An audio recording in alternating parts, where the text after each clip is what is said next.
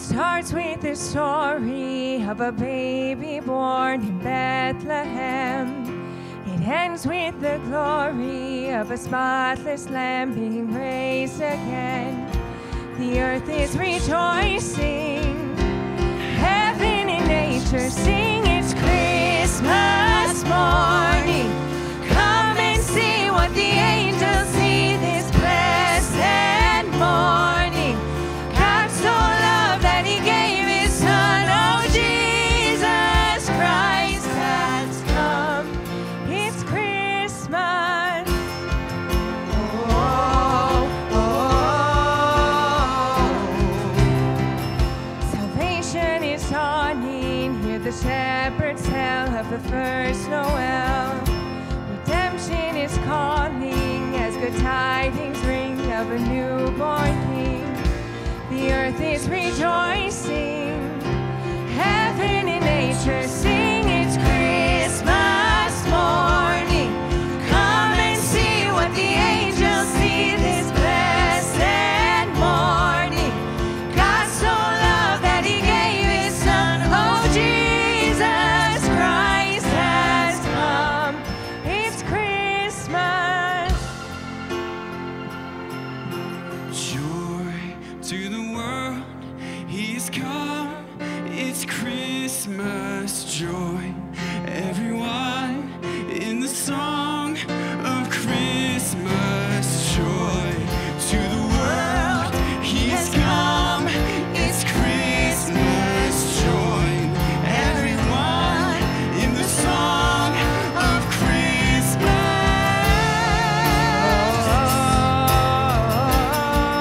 It's Christmas.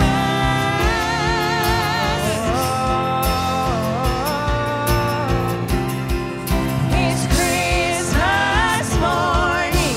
Come and see what the angels see this blessed morning. God so loved that he gave his son, oh Jesus Christ has come. Oh, it's Christmas morning. Come and see what the angels see this blessed morning. God so loved that he gave his son, oh Jesus Christ has come. Oh, Jesus Christ has come. It's Christmas.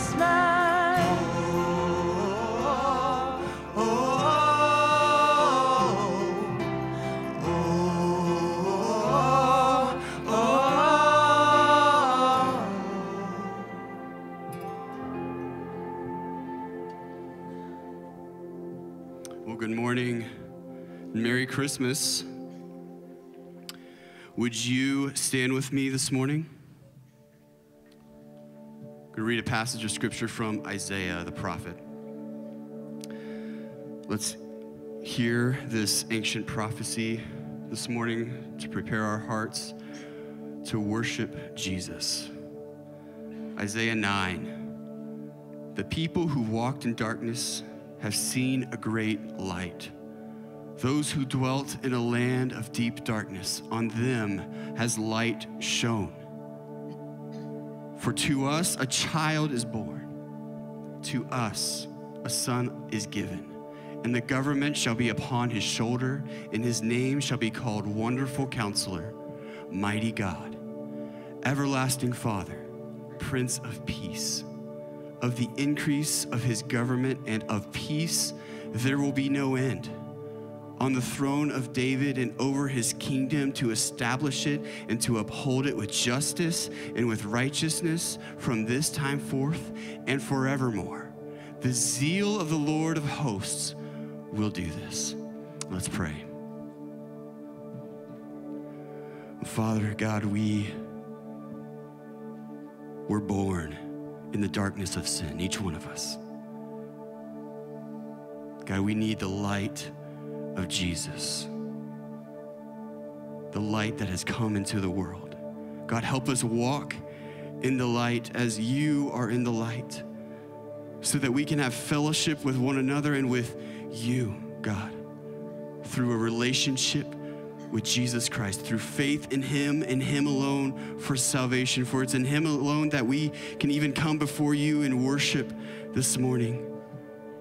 God, I pray, God, for anyone here that might feel the heaviness of that darkness this morning.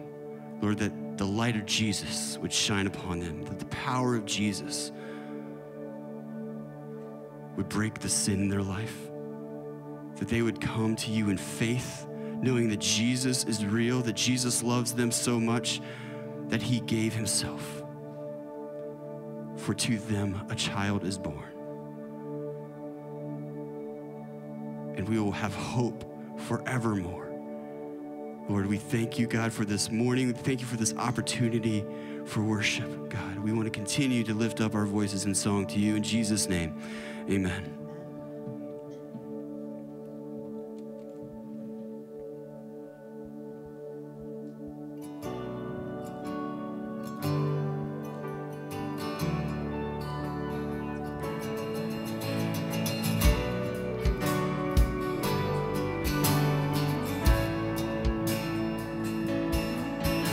Shepherds kept their watching over silent flocks by night.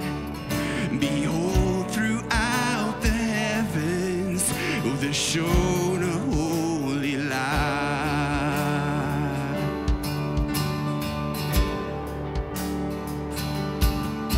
And the shepherds feared and trembled when low above the earth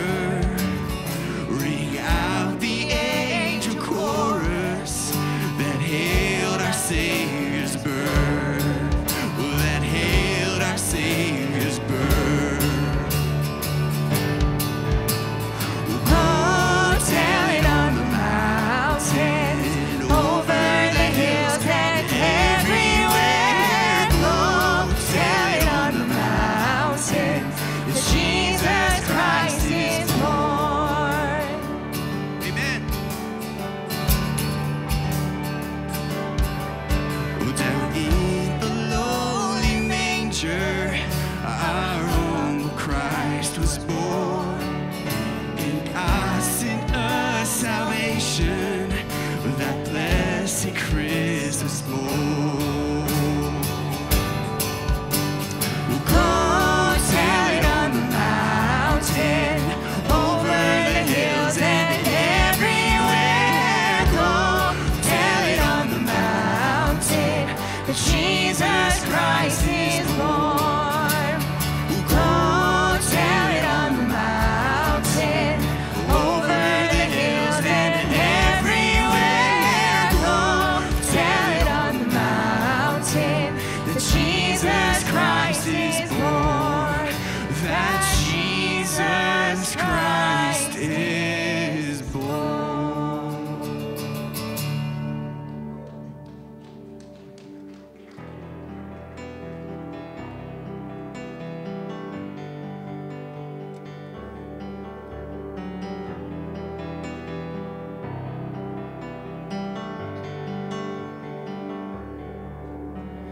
In the bleak midwinter, all creation groans for a world in darkness, frozen like a stone. Light is breaking in a stable for a throne, and he shall reign forevermore, forevermore. And he shall reign forevermore, forevermore. Unto us a child is born, the King of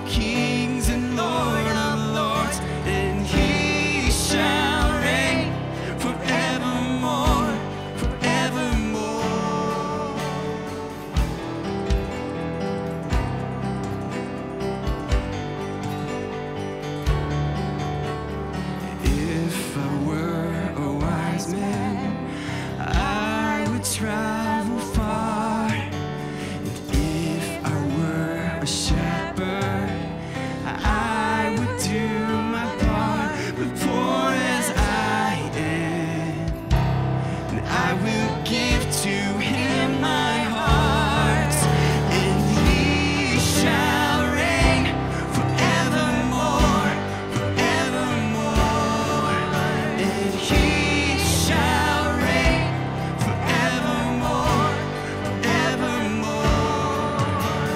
Unto us a child is born, the King of kings and Lord of lords, and he shall reign forevermore, forevermore.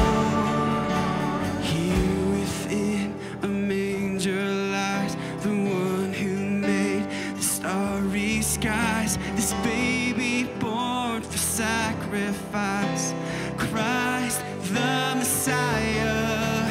Into our hopes, into our fears, the Savior of the world appears, this promise of eternal years, Christ the Messiah, and he shall reign forevermore, forevermore, and he shall reign forevermore, forevermore, and he shall reign forevermore, forevermore, and he shall reign forevermore, forevermore.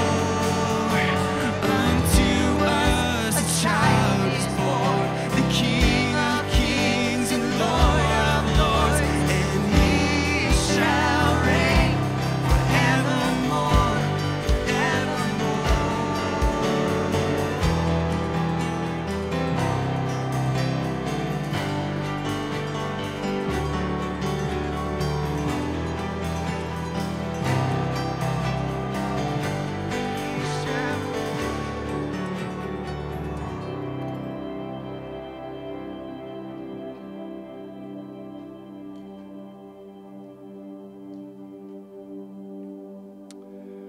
Luke 2, the angels said over the shepherds, "Glory to God in the highest, and on earth peace among those with whom he is pleased." This next song, Angels We Have Heard on High, that's the chorus. Gloria in excelsis Deo. In English, it means glory to God in the highest. Let's give him all the glory this morning.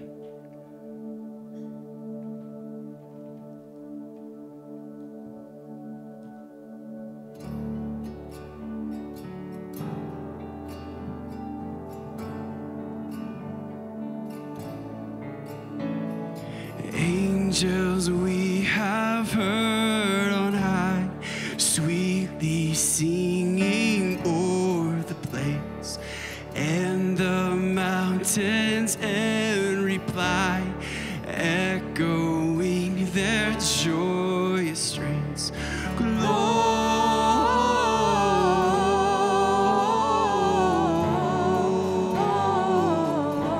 Gloria in excelsis Deo.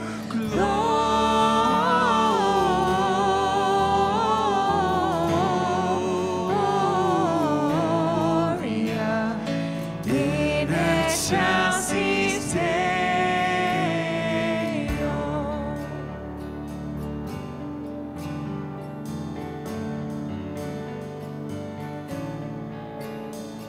Shepherds, why this jubilee? Why your joyous strain prolong? What the gladsome tidings be, which inspire your heavenly song? Come to Bethlehem and see Christ, whose birth the angels sing. Come adore on bended knee, Christ the Lord, the newborn King.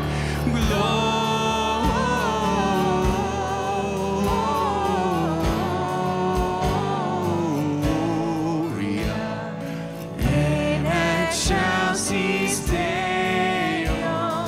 Gloria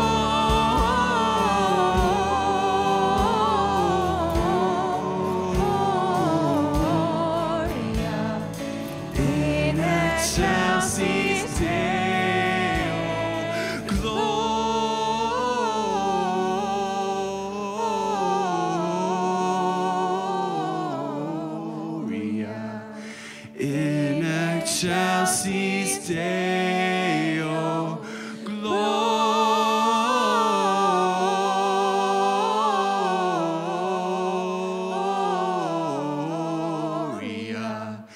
In excelsis Deo.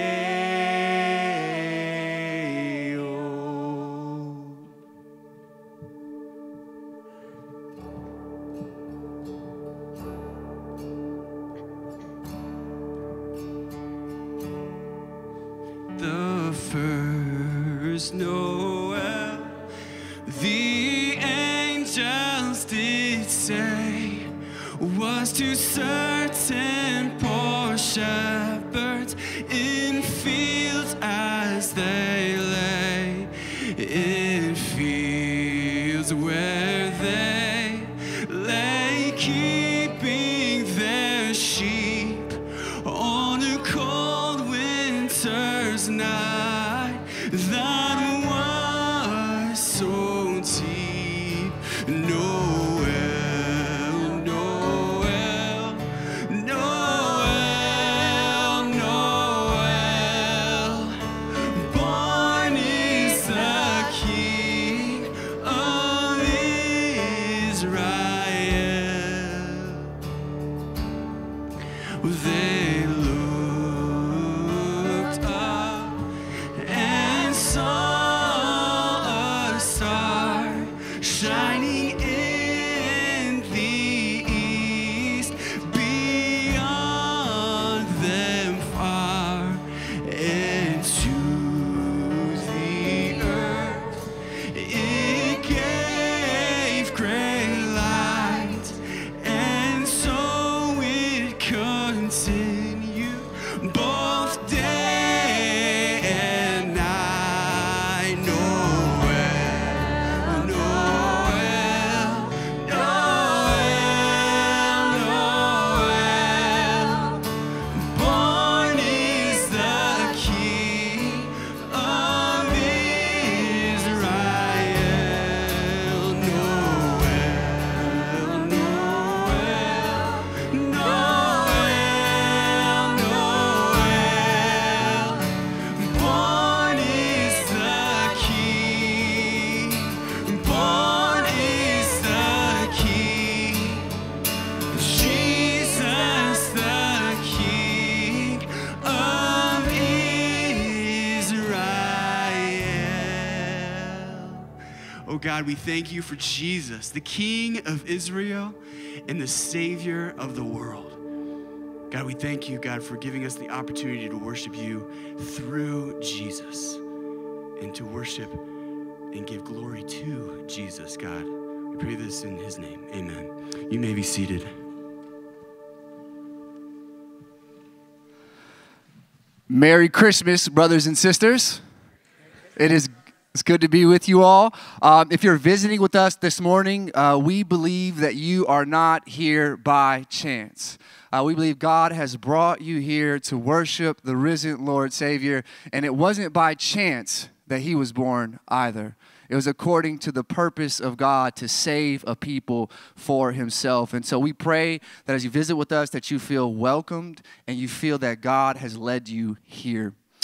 Tonight, I do have a couple announcements for us. Tonight, a Christmas Eve service. We're holding our annual candle light service. There's going to be two services, one at 3 p.m. and then one at 5 p.m. There's going to be special music, devotional by Dr. Gary, and our traditional candle lighting as we sing together with lights, candle light. It's amazing. So if you're able to come out, please come. There will be kids ministry during that time through age grade 3. So it's going to be a great time tonight, our Christmas Eve service. Next announcement will be next Sunday, December 31st. We're going to join together as a church family to partake of the Lord's Supper. And we want to make that announcement so that this week we can be preparing our hearts, examining our hearts before the Lord as we approach his table next week, humbly and honestly seeking to join together as a family to remember the Lord's death for us. Now as we turn to the Lord to give our offerings, let's pray. Father in heaven, you are the giver of every good and every perfect gift. Father, and that the greatest gift, the supreme gift, the gift above all other gifts is the gift of your Son that you gave to us. And if you were to give him us, if you would not spare the eternal Son of God who reigns with you, who is the Word made flesh, if you would not spare him, will you not give us all things, Father?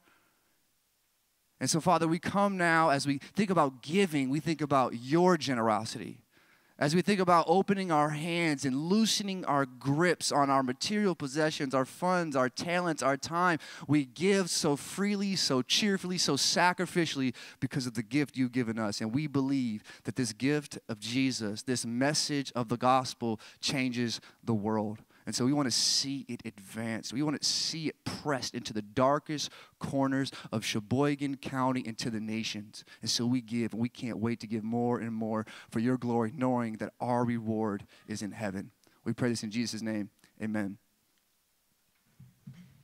You can remain seated for the song.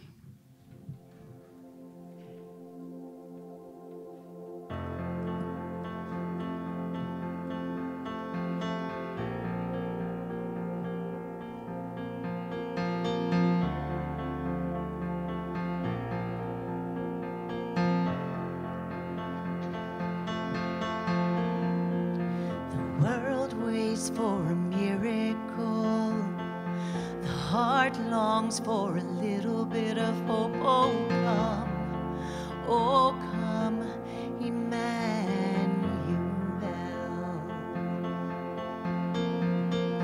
A child prays for peace on earth, and she's calling out from a sea of hurt. Oh come, Immanuel.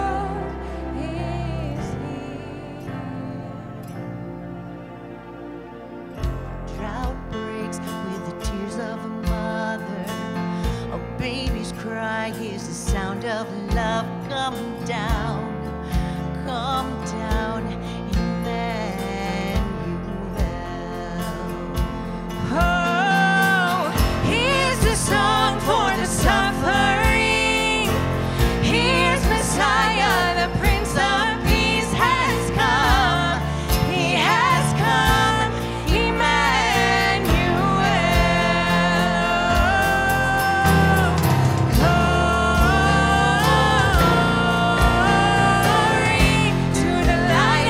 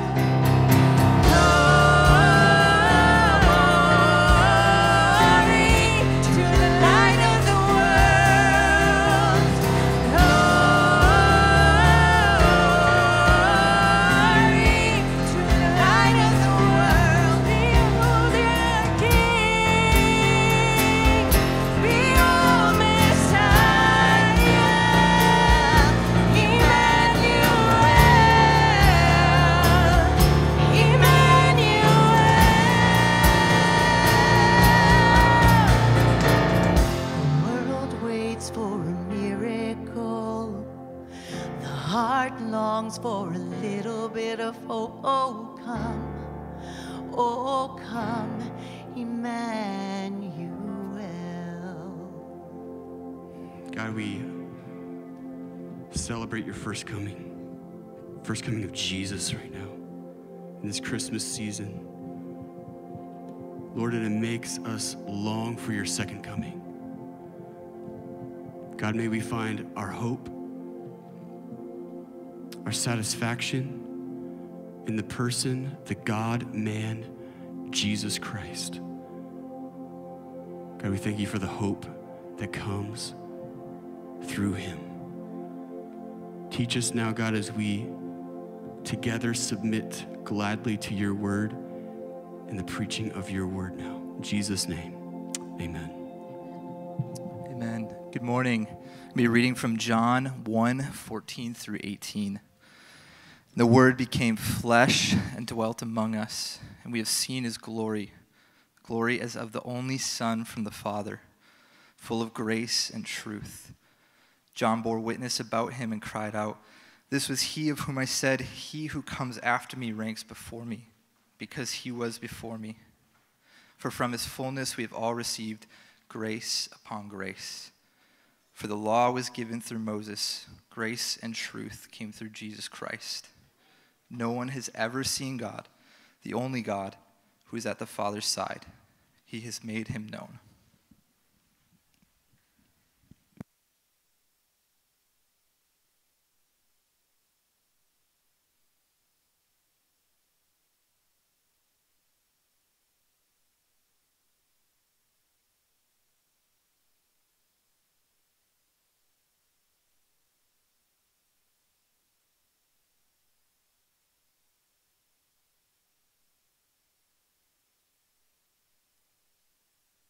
Two. All right. That was my fault. Merry Christmas, friends. Here we are together, gathered in the name of Jesus, and we're so thankful that you're here with us. Looking forward to an amazing day today. I just want to say thank you to the Lord for all that he's done in providing faithful servants. Aaron and the various teams, our tech team in the back, choir this morning, the strings, we go on and on with 3 o'clock and 5 o'clock. The music that you'll hear today, by God's grace, we trust will carry us into his presence, and it takes a lot of people giving a lot. And every one of them would say, and does say to me, it's no sacrifice. It's our honor to be here on Christmas Eve and give lots and lots of time so that Jesus is sensed and seen clearly, and that's our heart. Praise the Lord. Welcome. If this is your first time here in a while, or you're here with family members, I just want you to really feel a special welcome. If you're joining us online for various reasons, a special welcome to you that this is a place where you're going to hear and know God's word, we trust, and where, again, Jesus is going to be seen clearly. That is our heart's desire. So as we go to the Lord this morning, we're going to pray, and then we will pick it up in verse 14. We've heard 14 through 18, and we're going to focus our attention on those verses this morning. Let's pray. Father, we could devote our entire lives and all of our capacity to understanding these 4 words. The Word became flesh. We're humbled to utter them. To know that your love for us is so great and beautiful.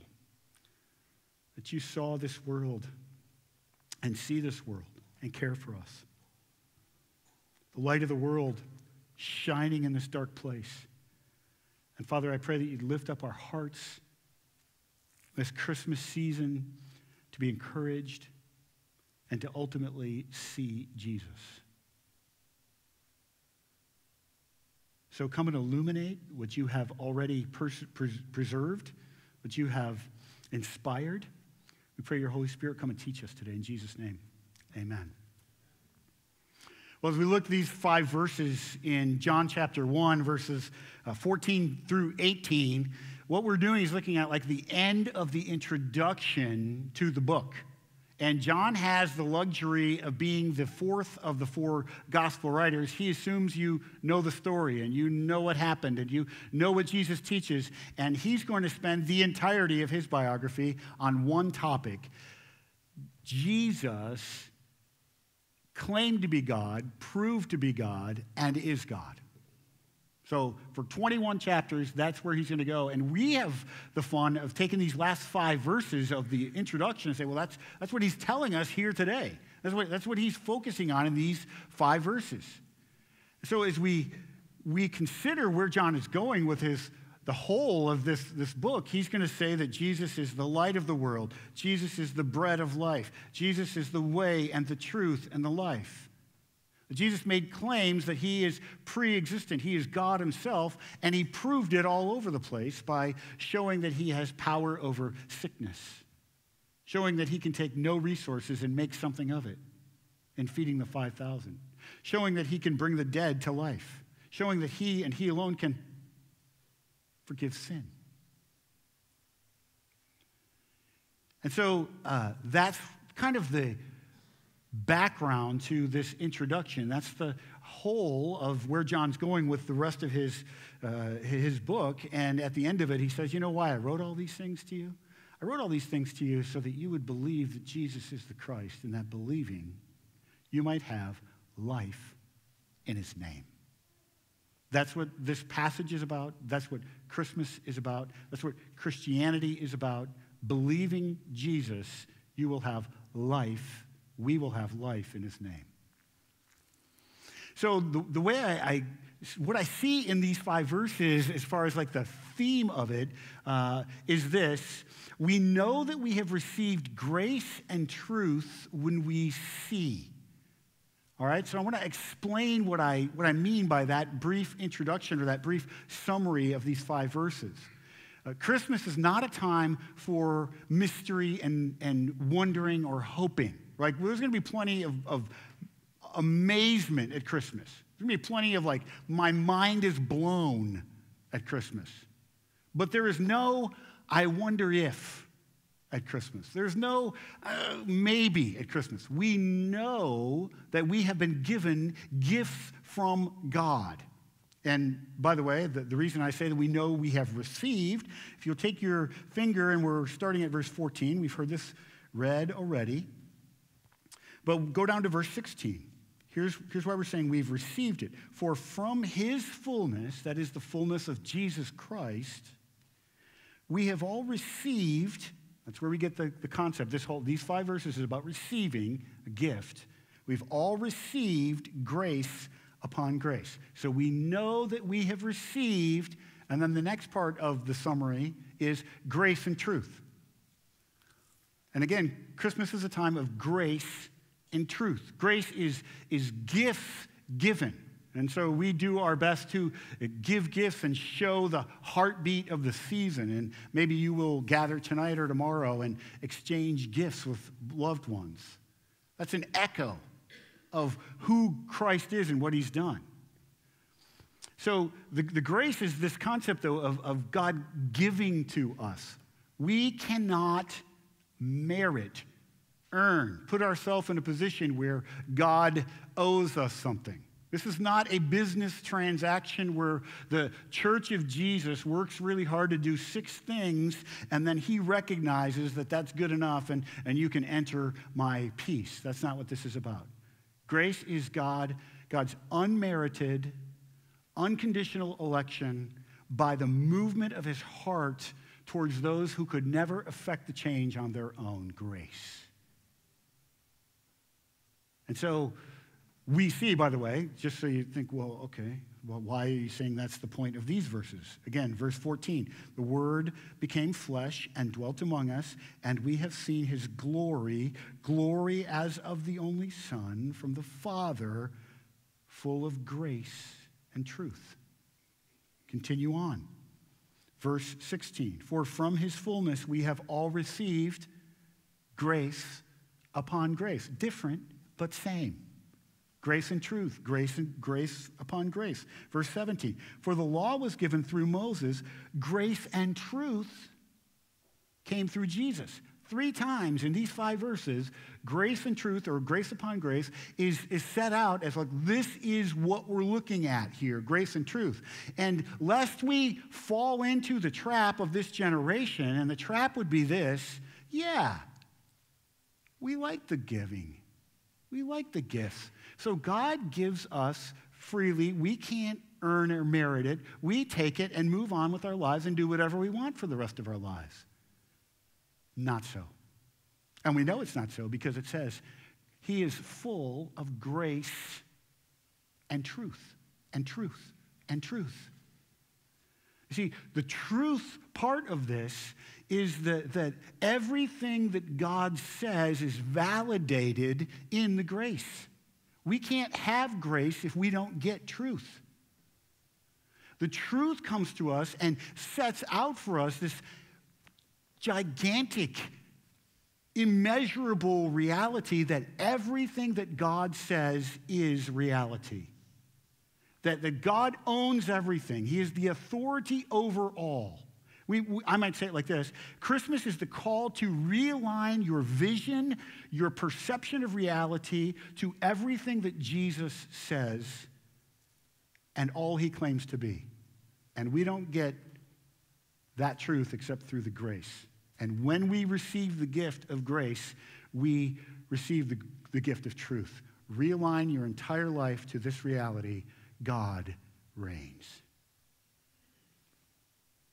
And so as we look at the Old Testament and we consider the New Testament, we look at the scriptures, these truths include this, that I am fallen in my sin, that I am a rebel against God's reign over me, that I can do nothing to affect my position, and I cannot satisfy God's wrath against those who have rebelled against him. I can't do it. I can't make it up to him. He, in his goodness to us, sees us in that condition and sets out a course, which we're going to talk about for the rest of this message, of the truth that we're called to receive with the grace. And so that's why we're saying we know that we have received grace and truth when we see. And the second part of the message, the end, we're going to talk about this question: have you seen his glory? A couple years ago, Nikki and I went and saw the Grand Canyon. You'll see this picture here. This is not one I took, though. Mine were better than that. It's all we could find online. But I thought it was going to be like, all right, Nikki, let's go to this thing. Let's check this off the list. We'll see this valley and that valley. We'll go hiking in the old South Park in Phoenix, and we'll do the things that Phoenix has to offer. And let's check the Grand Canyon off the list too. But then we got there. And when we walked up to the Grand Canyon, Nikki and I, and in my mind, I was like, this is going to be great. This is going to be, these are like cool, like fun. We walked up, silence. We had no words. At some point, we went there for a couple of days in a row. There were tears. The majesty and the beauty as we waited. I would have had tears at the sunrise that night, but I was freezing to death. I did not realize how cold it gets at the Grand Canyon at night. Bring a coat if you go. But there in the shadow, as the shadows change throughout the day and the sun changes, you feel the smallness of who you are as you stand at this mighty, beautiful chasm. I just can't believe how amazing it is. It's changed my life. To this day, I can picture what I experienced in that moment, and I feel small, and I know it's there right now. Like there's been almost 700 days have passed from that day to this, and God just has the sun come up and go around and show the beauty and the shadows, and the beauty of his creation is there for anyone to come at any point to see how great it is. There's a Christmas movie, and I hesitate to reference it because I haven't seen it for years, and I'm not condoning it. Like, I'm not recommending. Like, don't go out and see it. I won't say the title, but when I explain the scene, you'll know exactly what I mean. But a family goes, and they're at the Grand Canyon, and it's been their goal to get to the Grand Canyon, right? And so they drive the car up to the Grand Canyon, and the husband is distracted, and the wife turns to him and says, don't you want to see the Grand Canyon? He's like, we got to go. We got to leave right now. We got to move on. She said, don't you want to see the Grand Canyon? And he goes, okay, let's go. And they rush off in the car. And I tell that story because that's what a lot of people do with Jesus Christ. Look, I hear you describing him. I hear you telling me how great he is. I even listen to the fact that you say you've beheld him. I'm telling you, I've looked, and now I'm looking away, and I can live my life happily and freely without thinking he's the greatest thing ever, right? And this is the difference between the call of what we are called to do. We are called to behold, to see his glory.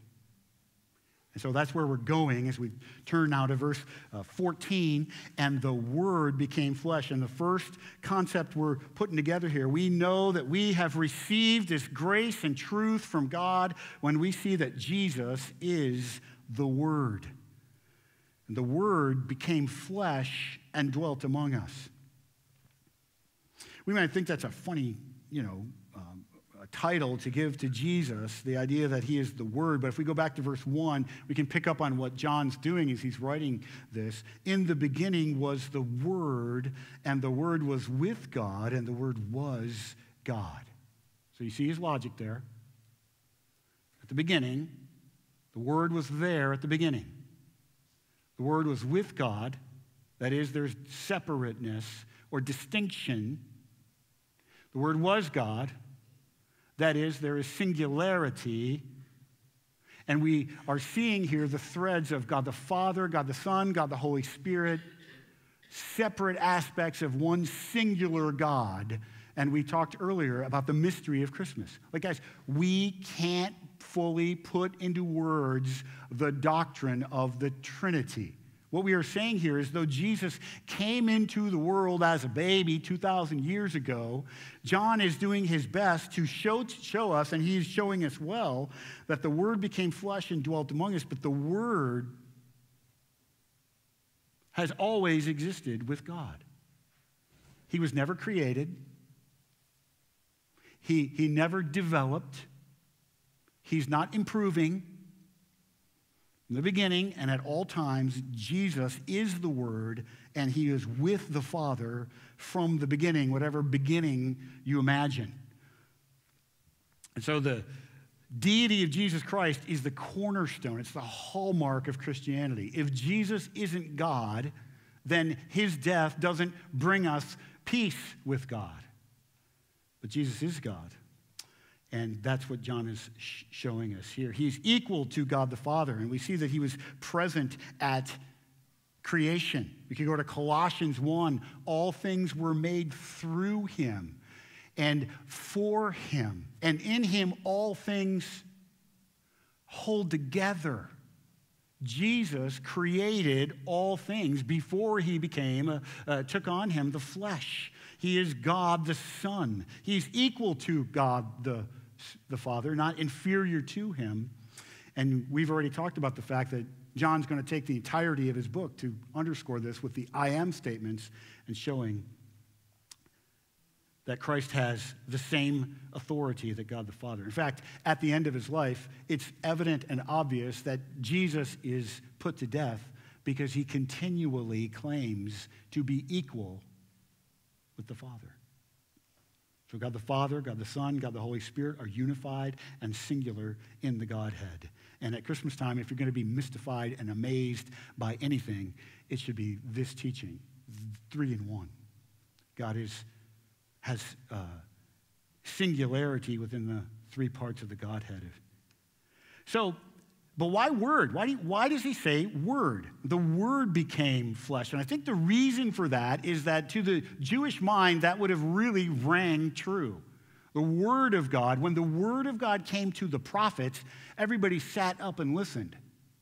Like the Word of God and God are the same.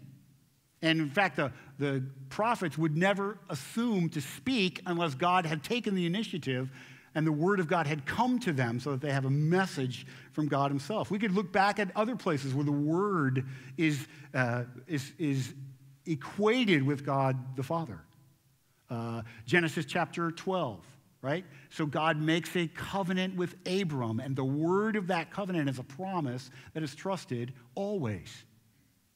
We could go to Exodus chapter 20, and the law comes to us. And John takes great pains here to say, hey, look, don't think the law is bad. The law is the beginning of grace.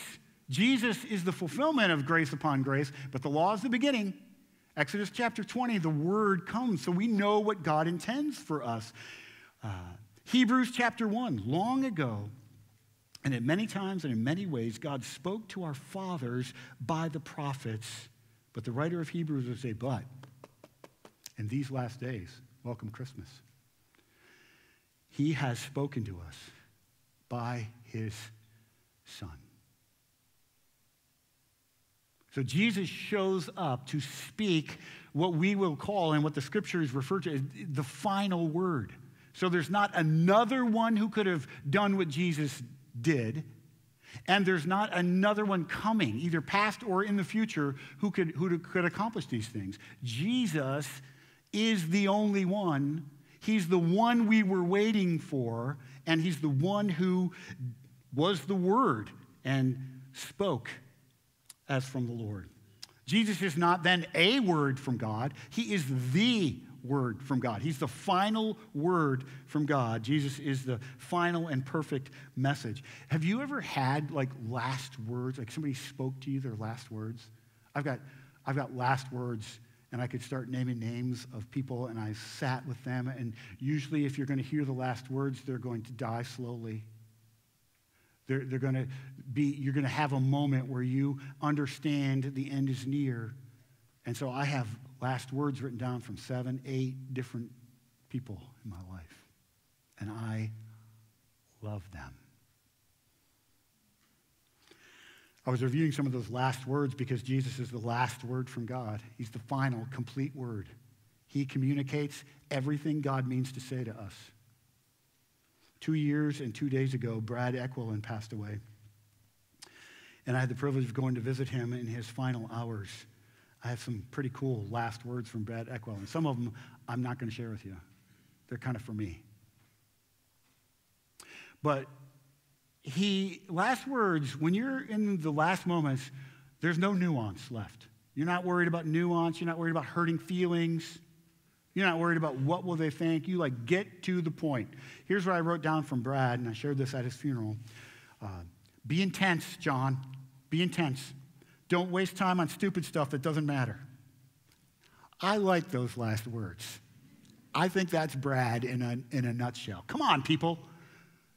Get with it. Be focused on the thing that God's called you to. No nuance. Right?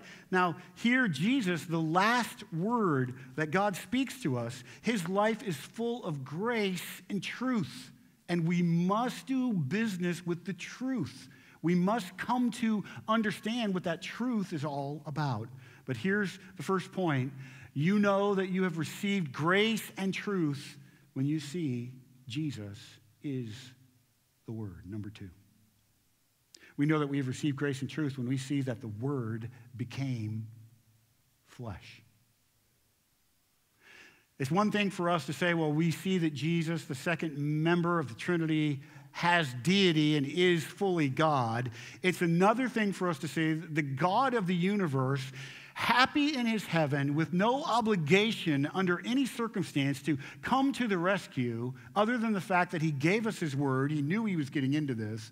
God leaves heaven and comes to earth as a baby. That's what Christmas is all about. He comes to rescue us. And the message of the Old Testament was going to be, that there's a man who will come. Genesis 3:15. In Genesis 3:15, God says, a seed of the woman will come and crush the head of the evil one. And so that word in Genesis 3:15, the seed, is son, it's baby, offspring. And so from there, all throughout the Older Testament, this promise is repeated time and time again. There's one coming. There's a servant coming. There's a man coming who's going to take away the sins of the world. The sins of the world cannot be handled through grace and truth by any other except this servant from the Lord. And we've spent the entirety of our Christmas series here in the Scriptures to underscore this. Galatians 4:4 underscores it. that at the right time, Jesus came born under the law, parentheses, human, to redeem those under the law from the curse. He and he alone is the only means of our hope. He's a real person, really born under the law. The wages of sin is death and must be paid. God is holy, and I have made myself his enemy. And so when we see that Jesus came as a person, we should be shocked and amazed, right? The only man should pay for sin, but only God could pay for sin. St. Anselm told us. So the Word became flesh. Note that in the Old Testament, there's this progressive revelation. God keeps telling us more and more and more about this man who will be his servant, who will save the people from their sins. In Jeremiah chapter 23, he says, hey, you know what his name's going to be? His name will be, the Lord is our righteousness. So we begin to go, wait a second. Is it man or God? Makes it clearer in Micah chapter 5, verse 2, when it says, yeah, it'll be in Bethlehem, but you know what they're going to call him? The Ancient of Days. That's the same thing that John's talking about here. The one who's always existed. We go to 2 Samuel chapter 7. This king will always sit on the throne of David. He will never die. He will rule eternally. And in the new year, we're going to study Zechariah. And I won't let any cats out of any bags, but I will tell you that Zechariah chapter 12, verse 10 says God, in his revelation, said, they will look on me whom they pierced. And so in the Old Testament, we have this beautiful mystery of like there's a man who's coming, but this man is going to be God. He's the only one who could pay. And as we see that this man came as God to pay the sin debt that you and I owe, there's a couple of implications I think we can have for our life. And here's implication number one. God leaves heaven, takes on him the form of a servant, of a human, and goes to the cross for you. I just summarized Philippians 2. Read that in your devotions this week. But here's the implication. He loves you. There is no love in this world that compares in any way, shape, or form to the love that God has shown you in Christ Jesus. Christmas is about love. Not just a romantic love or just sort of old school like review, not just thinking through the past, not hanging to some old thought about, no. The love that God showed us is powerful, active, took initiative, accomplished its goal, proven in time kind of love for you. God loves you. Let the person of Jesus Christ show you and prove to you that God loves you. Secondly, it wasn't good enough for God. He did not intend to remain at some distance from you. He's near you. That's what it means here in verse 14, and the Word became flesh and dwelt among us. That word dwelt, we've been saying for the last several weeks, he set up his tent, and I think at least the Word teaches us that he meant to come near us. I won't go into a long expose of how I feel about camping in this moment. But I will tell you this, that when you camp with people, you are very near to them. You wake up, they're there. You don't take a shower, they're there. The raccoon steals the leftover food, I'm not there, right?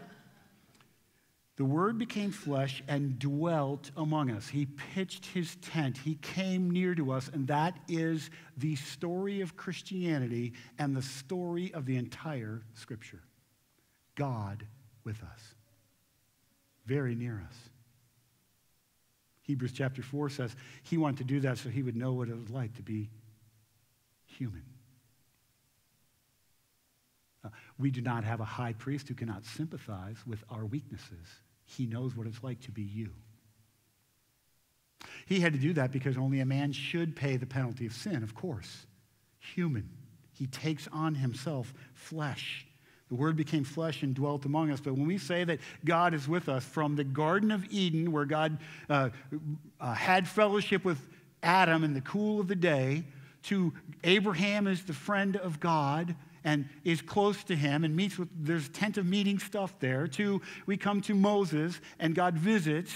And remember what happened? The people make the golden calf and they're like, hey man, we know we got to wander in the wilderness. And God is like, look. You guys so quickly turn to an idol. I'm done with you. I'm going to start over. I'm going to send you on ahead and an angel will come and lead you. But I'm done. I can't go. And Moses comes before the Lord. You remember this scene? Moses comes before the Lord and says, Lord, all throughout the land, for the glory of your name, the people that you own and love, the people that are devoted to you, the most important thing about us is this. You go with us. You're with us. And Moses says, no, we won't go without you, Lord. And then we go on from there, and he says in Isaiah, the baby that's born, Immanuel, God with us. Matthew chapter 1, he shall be called Immanuel, God with us. Jesus is with us before he goes to heaven. He says, I will send another comforter who's just like me, another of the same kind. I will be with you even to the ends of the earth, Matthew 28 says to us. He'll always be with us. And then when we get to Revelation chapter 21, which Gary so beautifully taught us just a couple weeks ago, go take a look at that online if you need review. Behold, at the end of time, the dwelling place of God is with man. He will dwell with them. Merry Christmas. They will be his people, and God himself will be with them as their God. And listen, when he comes in that moment, he will wipe away every tear. And there will be no more death, and there shall be no more mourning, and no more crying, and no more pain anymore forever, for the former things have passed away as God finally and perfectly makes his home with his people. This is profound. It's the theme of Scripture. And it's only man should pay, only God could pay, and God is showing himself strong and near and loving to us as he comes. The Word become flesh, and he has dwelled among us. The implication, God's kept his every promise. Jesus, full of grace and truth, brings hope to the weary person's heart. And now we see, finally, the third point we want to mention this morning. We know that we have received grace and truth when we see his glory. This week, this word was the word I spent the most time on. Because it's a weird word. When I was young, we would be driving, and the light would be filtering through the clouds in just such a way, and an angel somewhere would go, oh, and you would say, there. Somebody in the front seat would say, there's the glory. Think of the glory of God. And I would sit in the back seat and say, what is that? What does that mean? Sunlight shining through? And the implication is that the sun is doing its job and that we have visible representation of its effect on us. And so I get it. But it just seems like Christians say the word glory, and we walk around saying, oh, glory, and we sing glorified, and we talk about it, and the rest of the world is like, I don't know what the heck they're talking about. I don't know what they're talking about when they say glory. Glory is not a mystical word. The word glory means to say that God has made evident what was previously hidden. God has put on display what anyone and everyone could see is his faithfulness. In fact, we would say it this way, his holiness. When we look back at Isaiah chapter 6, and we hear, holy, holy, holy is the Lord God Almighty, who the whole earth is full of his. And in my mind, if I'm writing that with Isaiah, I'd be like, okay, holy, holy, holy. The whole earth is full of his holiness. That's not what it says. Holy, holy, holy, the whole earth is full of his glory. Glory is God making manifest, and just think of this word when I say manifest, billboard. God sending a billboard that is irrefutable and on display at all times for everyone to read about his holiness. And he did it in Jesus Christ. And so this is the Christmas question. Do you see his glory? The word see here in verse 18 is not like, have you seen it? It's not like what I was talking about before with the Grand Canyon. And you take a look and you peer and you're like, yeah, okay, fine. It's good. It's good. I like that. I checked it off my list. And there are people at Christmas time that believe that if you go to church at Christmas time or if you make tacit acknowledgement in your head that there must be a God out there somewhere, that God's happy with you. And can I just tell you that the seeing of the glory of Jesus Christ is a radical reorganizing of your entire life under the reality that God says Jesus is. It is you and me letting go of my definition of what I wanted my life to be and fully embracing the grace and the truth that comes from Jesus. That's what Christmas is all about. So glory contains two aspects. It's heavy. Heavy indicates that we don't take God lightly. You don't move heavy things from place to place. When they're heavy, they stay put, right? God is, and his word and what he's done for us is heavy. And secondly, is this idea of fame. God is famous. And I say that, and people think Hollywood or think I'm going all crazy young on him or something like that. No, it just means this. I'm not going crazy young. It just means this. The whole world can glance at God and say, you know what? I live my life without you. I'm fine without you. I'll take parts of you, the parts I like. Glory, fame, means one day every knee will bow before God and say, everything you ever said about yourself and reality is true. Christians see the billboard now in Jesus Christ. We're sure of him. We know it's him. There's no other way. Fame is every tongue will confess Christ is the Lord to the glory of God the Father. Whereas right now, all the words and all of the eyes and all of the messages can be all over the place as far as how we esteem Jesus. But those who have seen the grace, who have received the grace and truth of God right now, see Jesus as the ultimate reality of the universe and the ultimate truth to bow their lives to. Friends, God means to be seen. You say, well, this billboard thing, what are you talking about? Look at verse 18.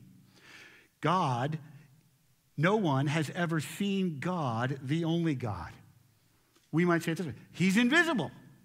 You can't see God, and that is true. You can't see God. And that is one of the problems of this generation, where they will come to you and say, you really believe?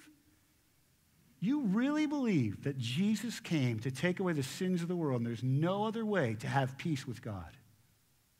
We say, well, that's what he said. Yes, if you're asking me if I believe Jesus, I believe Jesus.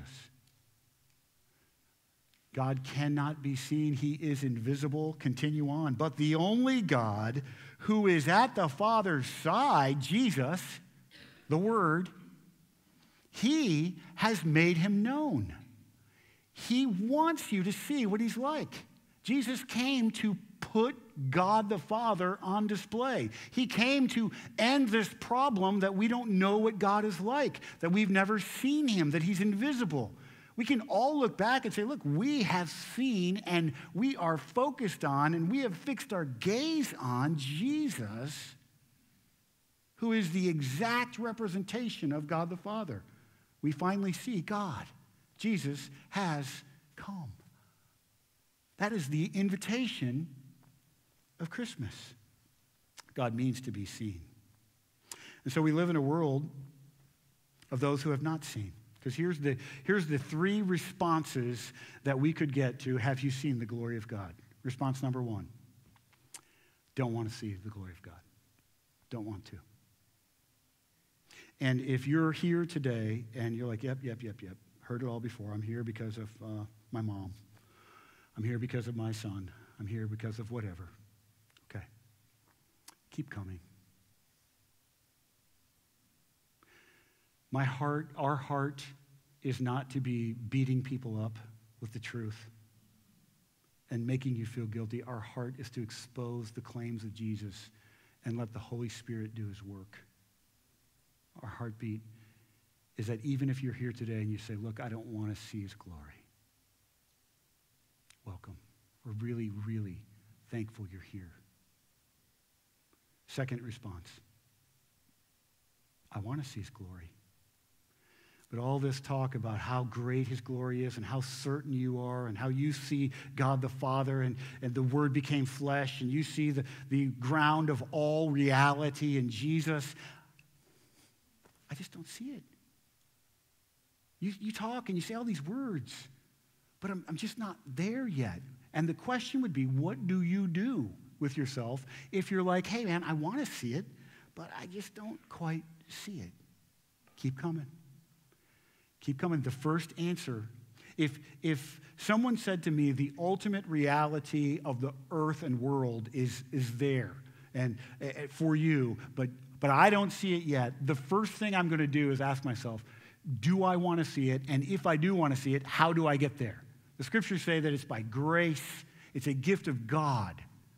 And the Bible says clearly that if anyone comes after the Lord, he will in no wise cast him out. He wants you to be near him. And if you're here today and you're like, look, man, I don't see it so clearly, our heartbeat would be that you would engage, that you would talk to someone, that you would pray and ask that the Lord show you. Number three, third response.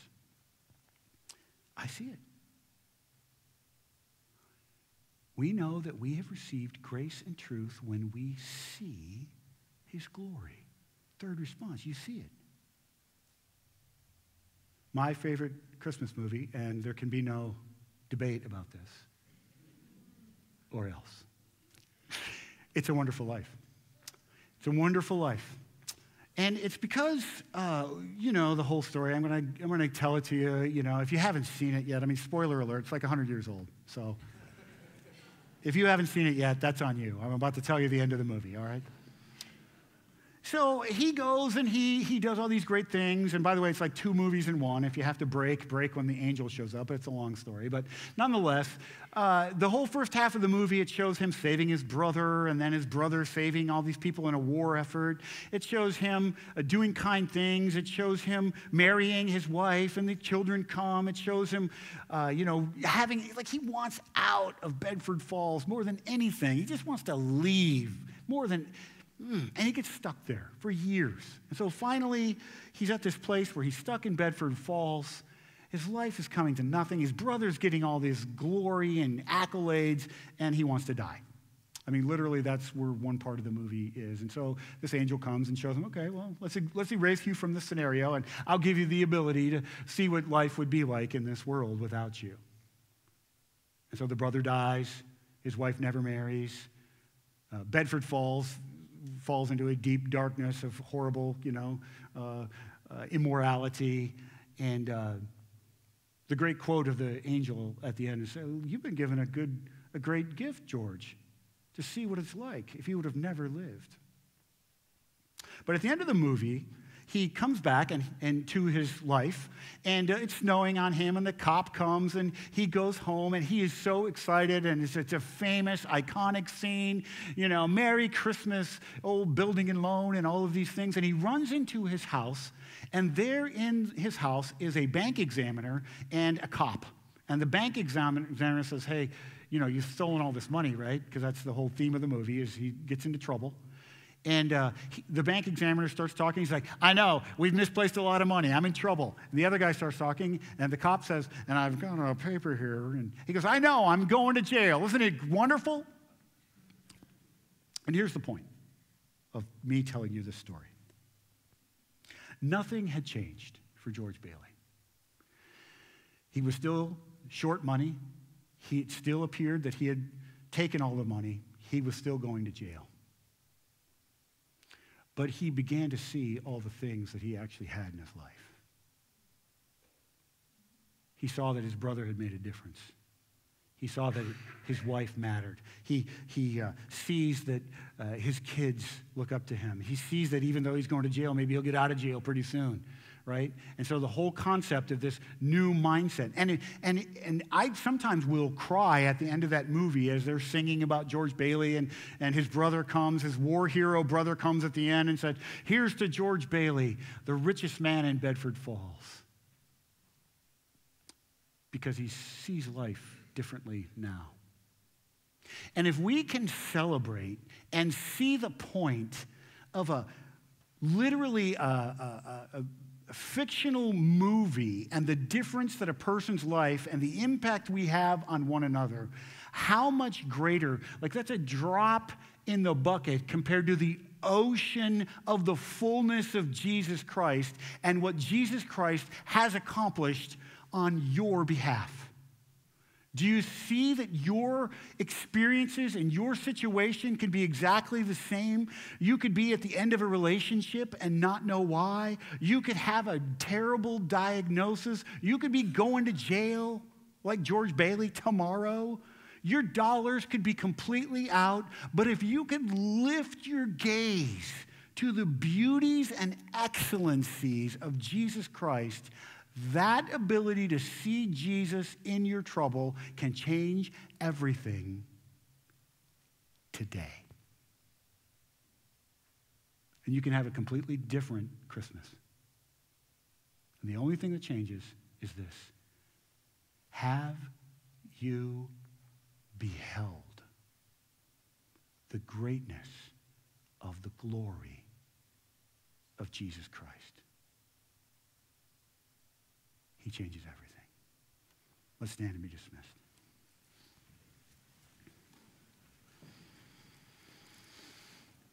Father, I pray for the one who has the worst Christmas ever this year. I'm looking out here and I know there are people who first Christmas without.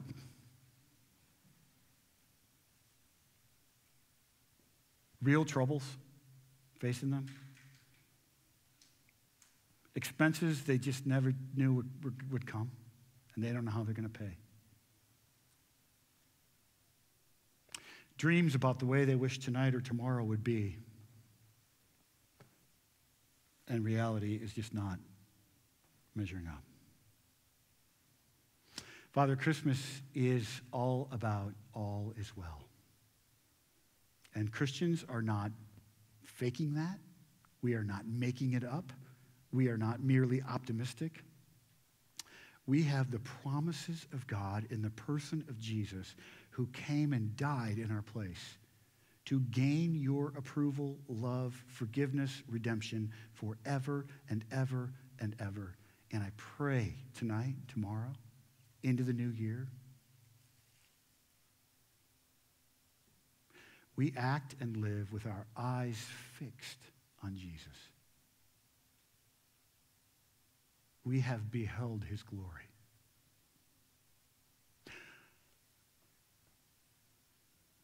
And so the Word became flesh and dwelt among us, and everything has changed. In Jesus' name, amen. Thanks, guys. Merry Christmas.